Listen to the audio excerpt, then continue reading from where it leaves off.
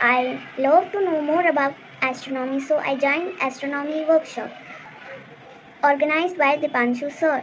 It was a great experience for me to join the workshop as I learned many new things in the workshop such as कितने प्रकार के telescope होते हैं, कितने प्रकार के टेलीस्कोप के माउंट होते हैं, इसरो ISRO इसरो के कितने सेंटर्स हैं इंडिया में, अहमदाबाद इसरो सेंटर का क्या काम है, और एलियंस क्या होते हैं, ग्रेविटी ऑफ मास क्या होता है, मैंने ये पहले हफ्ते में also learned how to use the telescope and how to track the celestial objects like the sun and the Venus.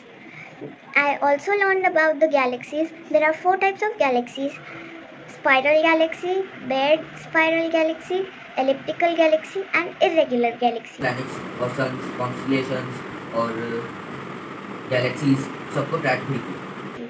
Thank you.